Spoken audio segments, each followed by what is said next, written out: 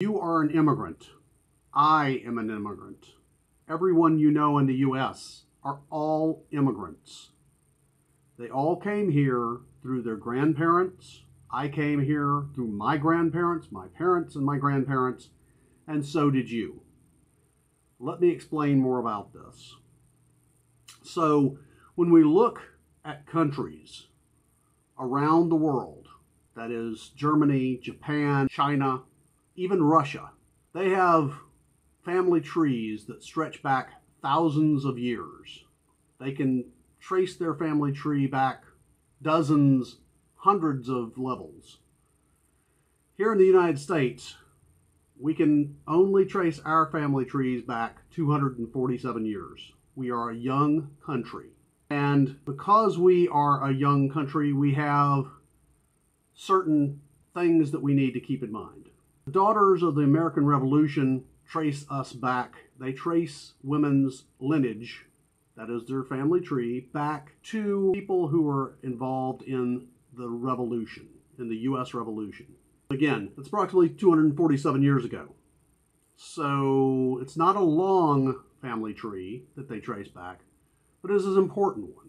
Now, if we look at ourselves as immigrants, instead of looking at them as illegal immigrants, we start to look at them as immigrants.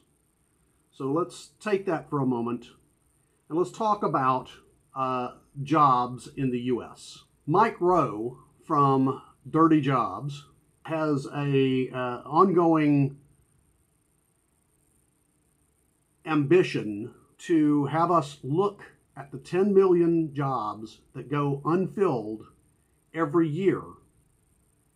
And those 10 million jobs are skilled tradesmen. And one of the reasons that they go unfilled is that the American psyche is meant for our children to go to college, and that there's something wrong with being in the trades. I am probably going to do a whole other video on that, but you need to understand that we as Americans need these trades filled. If you ever want your bathroom redone, you ever want your house renovated, you need skilled craftsmen to do so. And it's not taking away U.S. jobs. These are jobs that could be filled by U.S. citizens that are not being filled. We need immigrants to do these jobs. So, when we talk about these immigrants and filling the jobs, the reason that immigrants are being seen as a bad thing is because of political motivations to make them part of a political conversation.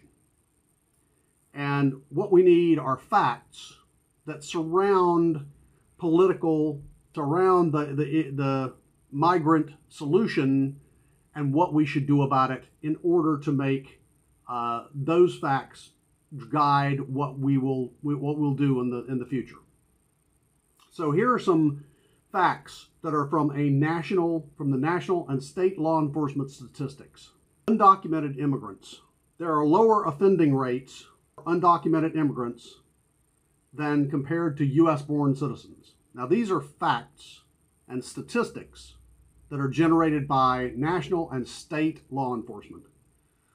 For drug offenses, they're less than half as likely to be arrested and for drug offenses compared to natural-born U.S. citizens. So, criminal non-citizens. We have arrests in fiscal year 2023. There were 15,267 arrests of criminal non-citizens by the U.S. Border Patrol. That is not the millions of illegal immigrants that are raping and pillaging the U.S. according to certain political conversations.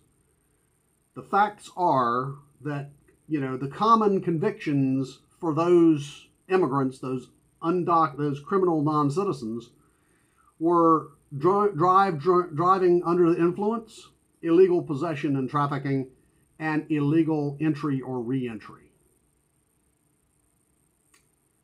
Now let's compare that to U.S.-born citizen rates of violent crime. In 2022, the violent crime rate was 380.7 incidences per 100,000 people. Now that again, whether you're a U.S. citizen or you're an immigrant or an illegal immigrant or an undocumented immigrant, that is not the millions of instances of criminal acts by migrants. Let's be clear here. That is not the case. And, so when we look at the comparative analysis of this, immigrants have a much lower or similar or much lower likelihood of incarceration compared to native-born Americans.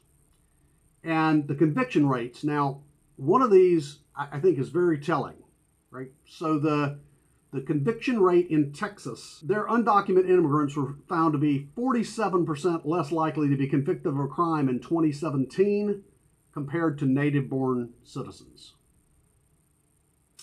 So overall, research and statistics provided by states such as Florida, such as Texas, such as California, big states, New York, all indicate that both documented and undocumented immigrants, they tend to have a lower crime rate than natural-born U.S. citizens. Now I want to talk to you about a plan for fixing the immigration system. And I believe that these are some ideas that I personally think are good and are worthwhile in the political landscape to talk about. So the first one is documented immigrants will be selected for their skills. We want immigrants to come in. We don't want them to be illegal. We want them to come across the border and to be documented for their skills and selected for the skill sets that they will bring to the U.S. to make them a qualified citizen and do what we need to do what our citizens are not doing. So there are 10 million, remember there are 10 million jobs going unfilled every year. So we need to have skill sets brought into the United States. Number two, immigrants need to register and be captured on a 3D image. Now, I know this is very technical and kind of very specific, but I think it's important that we understand who these documented immigrants are that we're allowing into the United States, and then we can track them and report on them and make sure that they are doing what they're supposed to be doing. We want them in the United States, but we want to track them. And any that don't report in every 30 days will have an automatic warrant issued. And keep in mind, with the technology that we have today, reporting in could be done at every post office, and there could be a kiosk where their 3D image reads their facial expression, their face, and reports them in. They validate their address. It takes 15 seconds for them to do, and they're done. Right? And anybody that doesn't do that has an automatic warrant issued for them. So number 5 on my list is a private skip trace or bounty hunter. That these companies are paid to capture these users, these people, these documented immigrants that come in to do jobs for us. And those bounty hunters will be paid by the government to pick up these people. They do a great job of it. They're paid to do it. That's how they make their money. So we want to encourage the ability to have these people who don't report in taken off the streets and put out, and then they will not be allowed back in. And one of the things that doing the 3D image of them allows us to do is to search through crowds for known reoffenders. So when a crowd of 1,000 people come to the border, we scan them, and if we pick out the ones that have been put out before and they will not be let back in, and that's one way to do this. So we have the stick. Now what about the carrot? So we want tax incentives to be set up for companies in these selected skill sets that apprentice and employ documented migrants, encouraging companies to pick up these users, these people, and give them jobs. Because when a documented migrant has a job, they are paying taxes, which will help pay the cost of all of these things that we want to do. So maybe these tax incentives will pay for themselves over time. I also think the Border Patrol probably should be increased by a factor of at least 2. So if that's, the Border Patrol is a very important aspect in all of this, and they need to have the support of the government. Finally, I think that a path to citizenship should be allowed, let's say after 5 years of no criminal acts and steady employment in the skill set that they say that they were able to do when they came into the country and they were hired in to do it.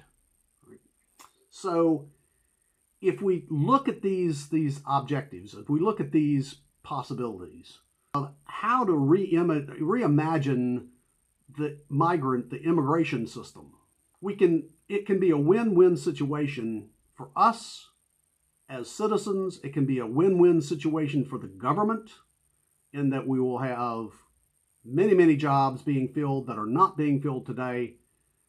And it will be a win-win situation for the migrants coming in, as they will understand what they need to do to get into the United States and be documented and have a path to citizenship. Now, I know there's going to be a lot of pushback on this and second guessing and talk about it's not a good idea, right? But it is a good idea. These are good ideas, and there are lots of other good ideas, and we as Americans need to quit referring to immigrants, legal, documented, undocumented, as them, because we are them. They are us. All of us are immigrants. To get back to my preface on this, all of us are immigrants, and we need to understand that and remember that and adhere to some standards when it comes to talking about this that don't demonize other people. Thank you for watching, and I hope you're going to stick around to see other videos. If you liked what I had to say, please subscribe and comment. Comment in a reasonable way, right? Comment. Give your ideas. Talk about this. I want the community to talk about how things can be done in a better way. So thank you for watching. Come back again.